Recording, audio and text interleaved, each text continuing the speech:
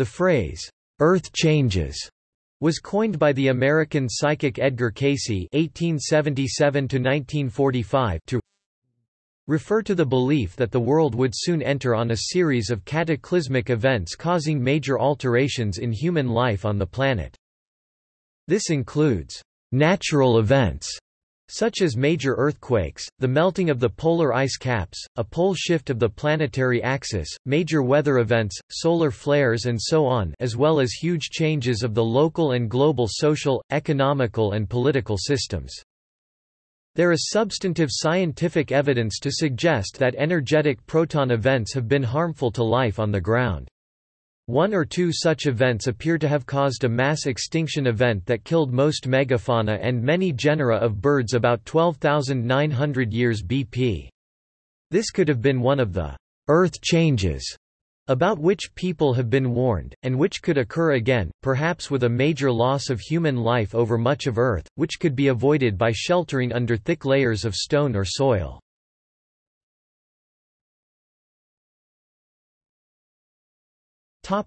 Cayce.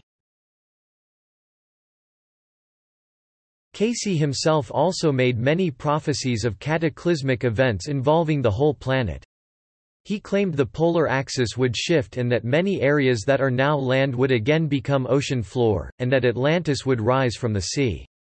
The belief that the California coast would slip into the sea—a common feature of Earth changes predictions—originated with Cayce's alleged prophecies. In more recent times, self-proclaimed psychic Gordon Michael Scallion has issued a variety of prophecies centering on the concept of Earth changes, and publishes a monthly newsletter, the Earth Changes Report.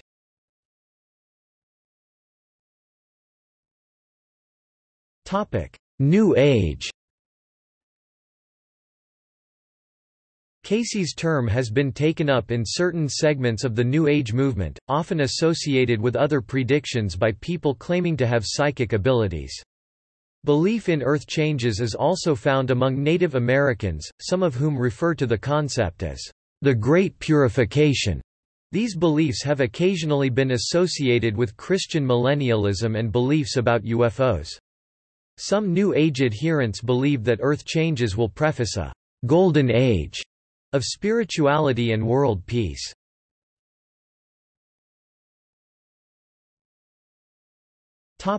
I Am America. In the late 1980s, Lori Toy published the I Am America map, based on several visions that she claimed to have beginning in 1983. The I Am America map sold over 40,000 copies, and was followed by subsequent maps, Freedom Star World Map, Golden Cities Map, and an Earth Changes Progression series of maps. These maps represented the Earth's future geography after climatic Earth changes.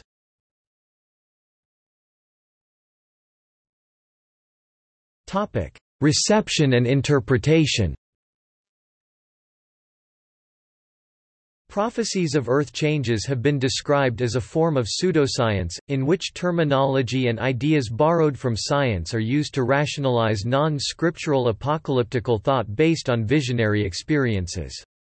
David Spangler, a leader of the Findhorn Foundation spiritual community, described prophecies of Earth changes as an expression of collective fear and anger, rather than as foretelling of actual future events.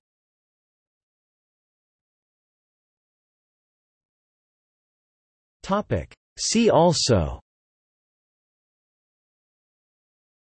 Catastrophism, Eschatology, Global catastrophic risk, Nick Bostrom.